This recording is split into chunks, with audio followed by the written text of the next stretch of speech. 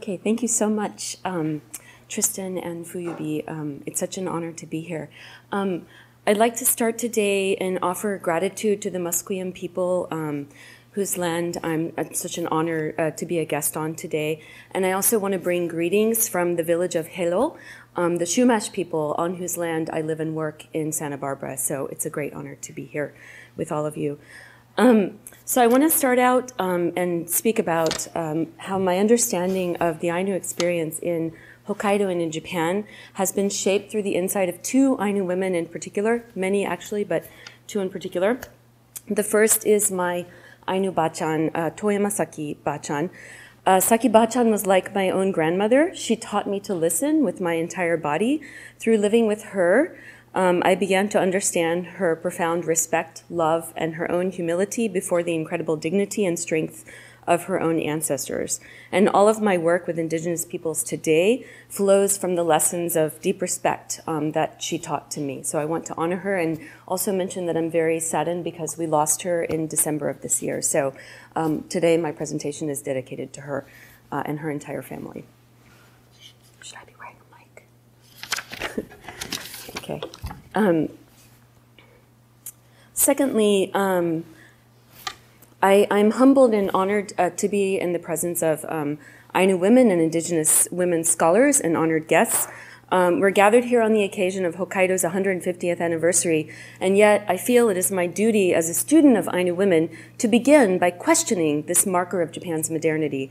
Indeed, Japan's foray into modernity is entwined with, even defined through, the project of invasive settler colonialism in Ainu Moshiri, which is the Ainu traditional name for their ancestral land, and the land that they still inhabit today. However, the question I would like to pose is this: what would it mean to take seriously the voices and perspectives of Ainu women in the 18th century and earlier? How would it force us to rethink the temporal frame and scale of Japan's colonial project? If we listen to the range of texts, and I'm not speaking simply of written texts, the range of texts fashioned by Ainu women, the state-centric and even politically ordered timeline of Hokkaido's colonization must be reconfigured. That is, the gendered colonization and state-sanctioned violence against Ainu women, and by extension their entire families, was instituted through the local wives policy in 1799. Specifically, the Tokugawa government allowed the Matsumai domain to operate contract fisheries in ports around Hokkaido, which allowed them total control of the lucrative herring fishery from the 1740s through 1855. The Tokugawa state also imposed heteropatriarchy on Ainu women through the local wives institution, wherein they forced women to partner with Japanese men and to adopt the vertical patriarchal system of Japan. If we approach colonialism from Ainu women's lived experience of settler violence, then Japan's settler invasion of Ainu Moshiri must be revised to at least 1799, and I urge us to remember Ainu own stories and own history and knowledge of that land as extending back to time immemorial, to the land of their ancestors from the beginning of time in their history.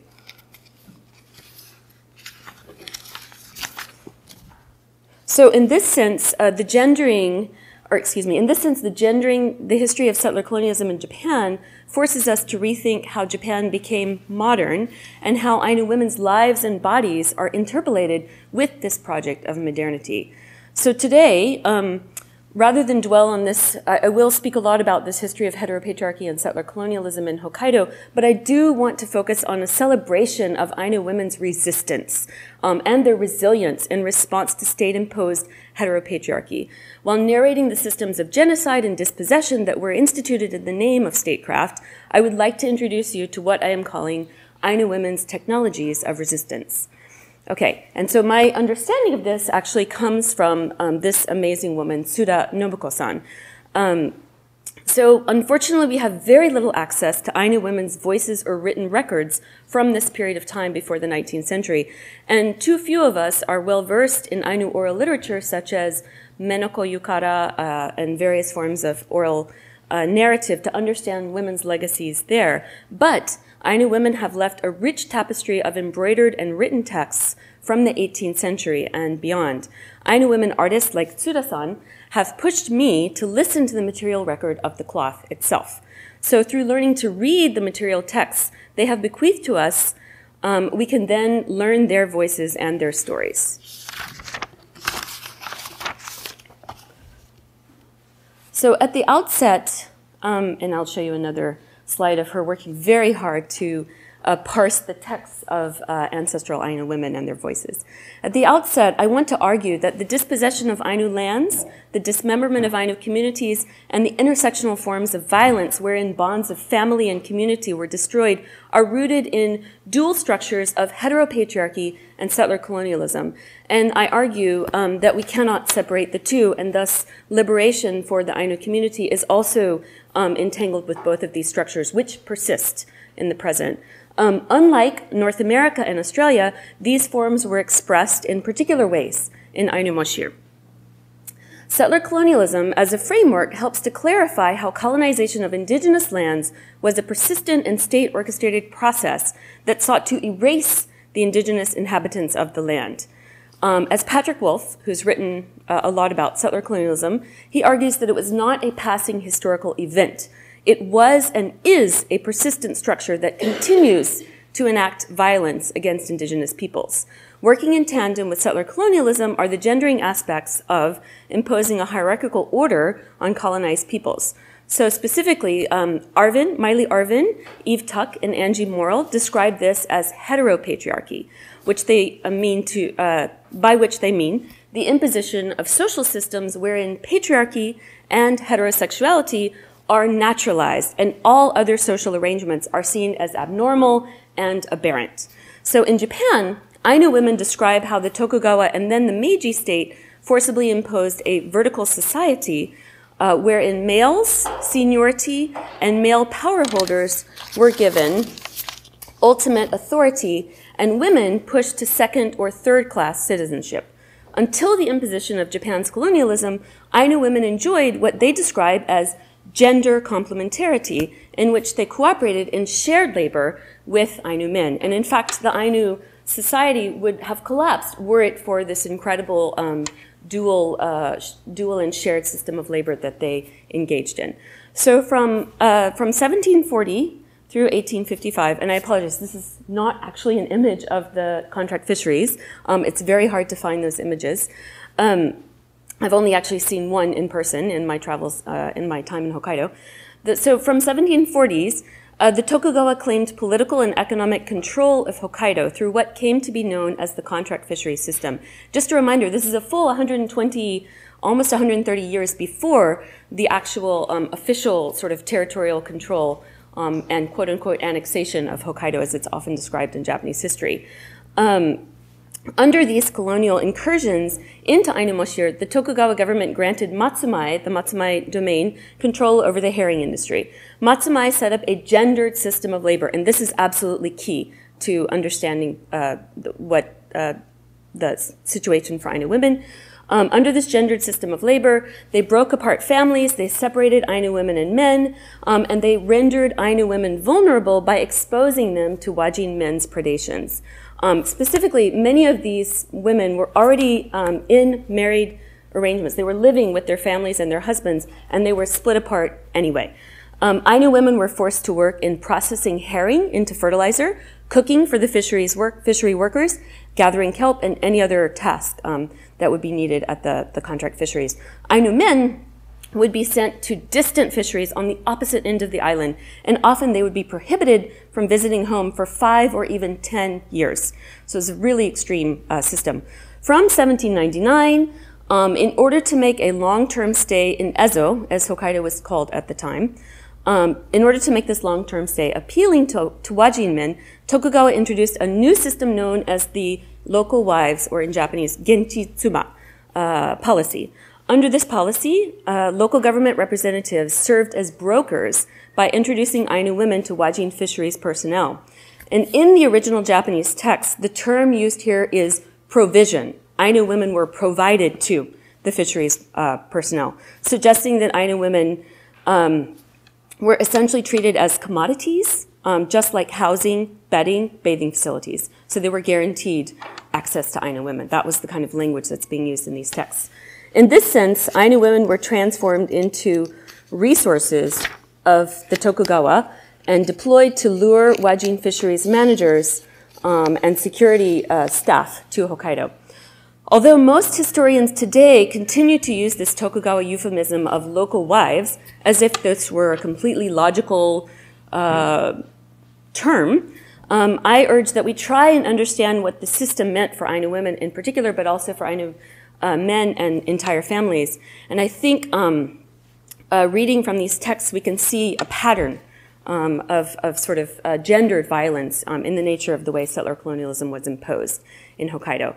So, for example, one historian, Takakura Shiinchiro, described the depravity of this system in these terms. With their impoverished sense of moral duty, Wajin men abandon everything to their sexual urges, raping Ezo women and severing the relations between married Ainu couples. When one of the desired women had a husband, he was removed to a distant region and the woman would be targeted in his absence. So you can see how the system fomented this kind of violence. Moreover, sexual colonialism and brutal exploitation of Ainu women only worsened from 1821 when the Tokugawa deployed 500 Wajin soldiers in border zones to defend against Russia. And based on historical records, in one fishery, in Kushiro, nearly all of the soldiers stationed there, which is around 50, had claimed Ainu women as local wives by 1850. So we can see this is a pattern across Hokkaido. And I'm sorry, I didn't define Wajin. Wajin refers to ethnic Japanese, and that's the ethnonym to distinguish from Ainu. So you have indigenous Ainu and then ethnic Wajin, referring to Japanese coming from mainland Japan. So essentially the settlers, the immigrants to Ainu Moshir, or to Ezo. Okay, so I'll speak more about the technologies of resistance below, but I did want to emphasize that Ainu women, out of necessity, devised a range of creative resistances and the refusal to submit to settler violence. For example, women attempted to escape, they fought back, and in one well-known case, one Ainu woman, this is sort of a famous case that got a lot of attention in the written records, the written records being chronicled by Japanese, by Wajin. One Ainu woman even managed to crush the penis of her would-be rapist. And this is a story that goes on because we hear about his fate many years later. He was still suffering from this injury, 5 years later. So she was very, very intent on defending herself. It was her life was hanging in the balance. However, there are far too many records of Wajin managers' violence against women. Women who resisted were tied with rope, they were flogged, they were leached to wooden beams, they were denied food and water, and they were tortured until they relented. When Ainu women contracted venereal diseases such as syphilis or other diseases through being sexually assaulted, they were abandoned. For those women who became pregnant, they were forced to abort the babies by drinking herbal tonics that had devastating and long-term impacts on the Ainu women's health. So on the whole, the local wives policy constituted a destructive system of violence. Sorry, I forgot to show you this important slide. A destructive system of violence that indelibly imprinted many Ainu communities for generations. Together with the severe exploitation of the contract fisheries, that's another kind of a very hard, difficult, often described as slave labor, corvée labor. These genocidal policies precipitated a population collapse in the early to mid-19th century, long before the political control of Ezo shifted from Ainu to the Meiji state with the institution of the prefecture of Hokkaido. And this is another image of some of the customs reform policies that were being instituted around the same time. So I want to share with you one of the most graphic historical records of Ainu women's resistance to Wajin men. These records come to us from Matsuura Takeshiro. And he was a Tokugawa-appointed surveyor in Ezo who's recognized as one of the most sympathetic Wajin observers of Ainu communities. He left a very important chronicle called The Human Chronicles of Early Modern Ezo, or Kinsei Ezo Jinbutshi. And in fact, this book was so controversial, it was banned until his death. It was not published until 1912. In this case, he describes 3 destitute women. He recounts his 1857 encounter with 3 Ainu women living in a makeshift hut on the Uryu River. The youngest woman, Yairishka, had been taken as the mistress of a Wajin watchman, and her husband was banished to the fishery in Otaru. So Uryu would be near Asahikawa region, so quite far from where her husband was stationed. Despite her resistance, Yairishka was repeatedly raped by the watchman. She contracted syphilis, and the watchman's passions toward her cooled immediately. He left her to starve alone without offering food or medicine to treat her. And instead, she solicited food from other Ainu at the fishery, but her condition soon worsened. Her flesh began to disintegrate. Desperate to escape this miserable situation, she hired a boat to take her upstream, and she actually attempted suicide, but fellow passengers on the boat stopped her. Eventually, she disembarked and found an elder woman named Yaekwere living in a hut fashioned from butterbur stalks. Yaekwere had been abandoned when her children were taken away to work in the fisheries. Blind in one eye and in failing health, Yaekwere had resolved to subsist on wild plants until winter, when she would give her ailing body to the earth. And then a second woman was living with her, Hisiri Ue. She had been left alone when her sons were dragged to the fisheries. And together, the three women lived together in the hut. Together, they dreamed about the day they would surrender to starvation, and with spirits liberated, they would avenge their Wajin tormentors in the fisheries. And this is how they related their experiences to Matsure when he visited them. So as it's clear, it should be clear from Yaekwere's story and Yairishka's story, few of these relationships can be seen to have constituted consensual marriage, and I think the term local wives is absolutely not appropriate in this case. For some Ainu women, being taken as a local wife was a death sentence, and many were told that they would never see their parents' faces again. So it was quite terrifying. So now I want to talk about resistance. The story of indigenous women's bodies being the first wave of colonial horror and sexual subjugation is an old story and all too familiar to indigenous peoples across the globe. Yet Ainu women's experience stands as horrific sentinel of the barbarism of the settler colonial project in Japan, and thus I think it's really important that we listen to their voices. So we do know, however, that Ainu women developed a range of techniques of resistance, and they summoned all of their creative genius to resist these invasions. Cloth records communicate a complex narrative of the legacy of settler colonial violence. For example, women's coping responses included inscribing these defense systems on the cloth they wore on their own bodies or made for their own daughters. As Suda's work has shown, embroidered thorns were inscribed to defend women against the horrifying violence of sexual predation. So they would innovate with specific technologies that allowed them to inoculate the body against these invaders. For the Ainu community, invaders come in the form not only of humans, but also of spiritual beings that carry the viruses, such as Paioka kamui, or the smallpox kamui.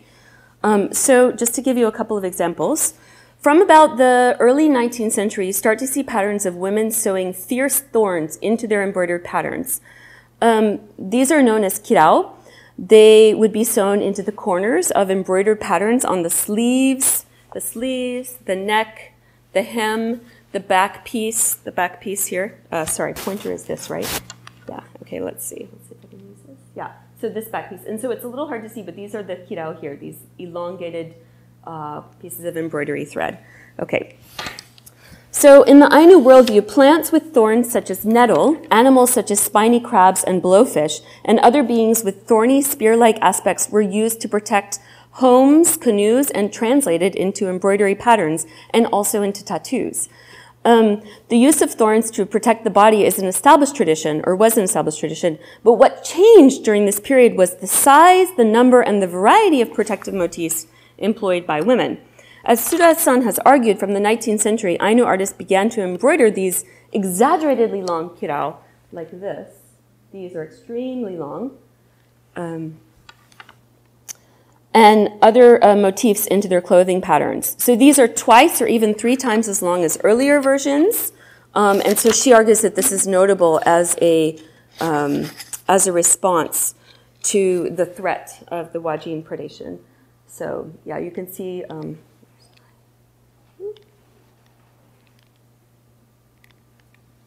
Oh, there we are, yeah. So you can see all of these here on the edges. And generally, the sort of use of this kirao motif pattern would be focused on the outside edges of kimono pattern. And here you can see it in perspective. This is the back piece here at the top. And then this would be the hem. This is an absolutely gorgeous example, I have to say. And here's another, just real quick, another example of really long kirao here at the bottom. And another technique would be the twining of cords, and this has to do with the notion that the twining technique, so this is actually bast fiber that forms the spine here, and then it's twined with cotton embroidery thread. And the idea is that a twined cord like this makes one stronger, and people actually would often use these in the forest. I've heard stories about babies being left in the forest with a long cord of rope around them to protect the children from any malevolent spirit beings that might come upon the child. More examples, excuse me. I just want to leave you with this quotation from Chikap Mieko, who wrote very vividly about this, and I think it's quite striking. She said, "No matter how viciously cornered, our women never stopped fighting. Their resistance can be seen in the ikarkar worked into their clothes. The ikarkar are the eyes of the kunerek kamui, the owl, or the kotan koru kamui, guarding the kotan.